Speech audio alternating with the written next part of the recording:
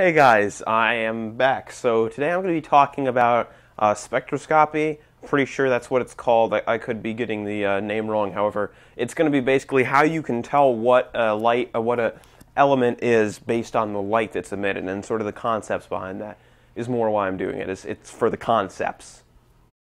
So what is this? Well, basically the thing is this: if you have an element, right, and it has a unique set of characteristics, and you need to determine which element it is. One method you can do this is by taking the light that comes off of it, and you get something that sort of looks like this, right? It's a chart with specific wave bands. Now, you notice that all elements' charts are going to be different, and that the bands are going to be in different places for different elements.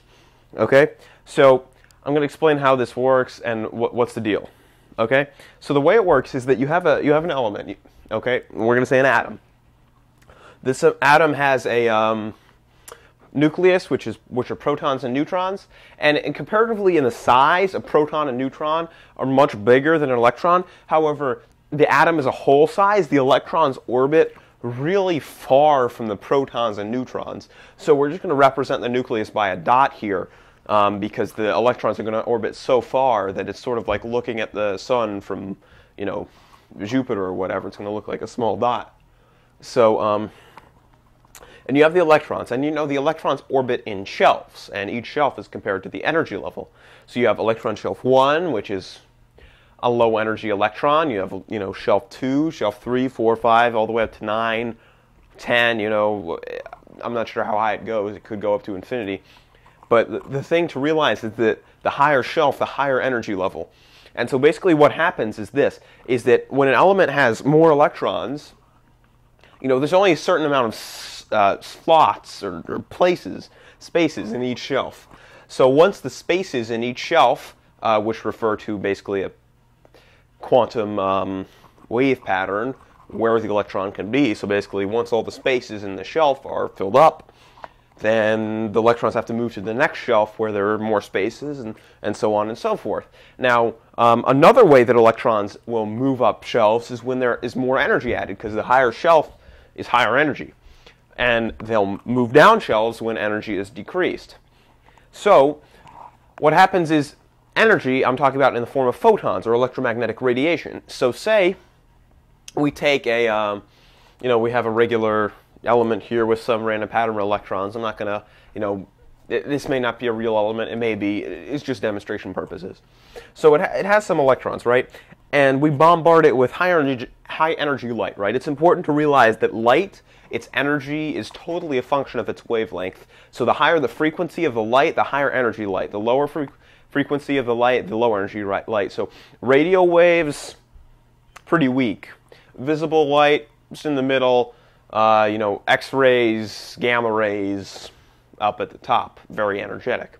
So the higher the frequency, the shorter the wavelength of the light, the more energy it is. That's the only thing that determines the energy of the light. That's it. So we pump in some light from, all from energies, and then this light will get absorbed by the electrons, And so say we pump in the light from all the spectrum, the whole spectrum, to be just to include everything, right? So this means we're putting in light from all energies, right? From the top to the bottom of the spectrum, right?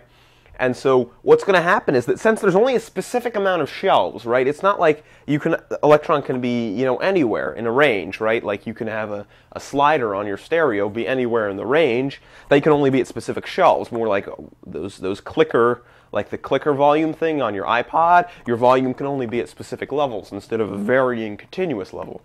So that means that the electrons can only have a specific level of energy, right? The energy of the electron can't vary because there's only a set shelf here, here, and here. So basically your electron has to have a set energy. Basically energy is quantized. Quantized means specific quantities. So like the clicker on your iPod, where there's only volume at specific points.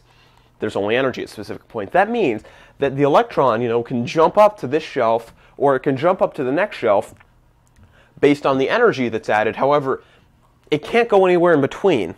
So that means that if you have a specific amount of electrons, right? You know, electrons in shelf 1 or whatever, and they're bombarded by this energy, they're going to only take up the certain energy that they need to get to another shelf, to get to the next shelf, to get to 2 shelves up, to get to 3 shelves up. Okay? So that means that they're going to leave the rest of the light, because the rest of the light doesn't allow them to get to a shelf. It would put them somewhere in between. So the electrons are only going to take up the light they need. Basically, they're only going to absorb the photons of the specific wavelength that get them to the shelf, to the next shelf up. Okay, they can go more than one shelf up at a time if if the photons are energetic enough.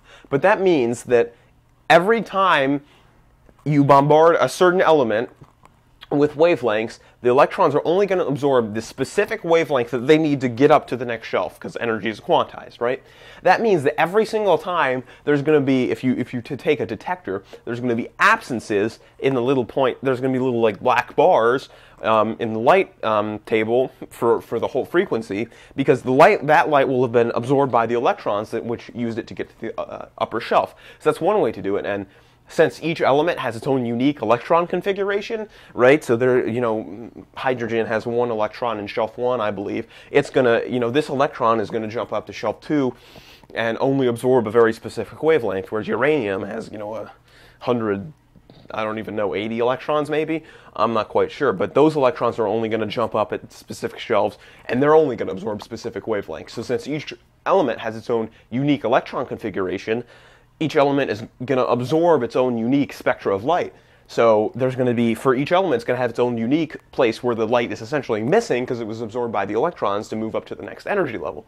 So that's one way of identifying an element based on the light it produces. The other way is sort of the reverse, is that this way would work is you have the light coming in and an element and then a detector, and then you see, you know, light of all energy levels, of all wavelengths, so not necessarily visible, and a detector, and you see which frequencies are missing, and since each element is only going to absorb specific frequencies, the electrons are only going to jump up to specific levels. That means it's unique, like a fingerprint. Each fingerprint is unique. Each element has its own unique spectra of light that it absorbs because each element has its own unique electron configuration. Now, you can also do the reverse. Essentially, when you shine light onto it, photons that get absorbed, the electrons are going to jump up to a higher energy level. This means that they're in an excited state. So if they're normally at level 2, because level 1 is full in the element, and they jump up to level 8 or whatever, that means that they're more energetic than normal. So that means that they're going to, they want to drop down to their regular energy level. And when they're going to do this, they're going to release photons, essentially. So they're going to release photons of the specific energy level that they need to get down to the shelf that they're normally at. And since energy level in photons is completely determined by the frequency of the photon, they're going to emit a very specific frequency every single time.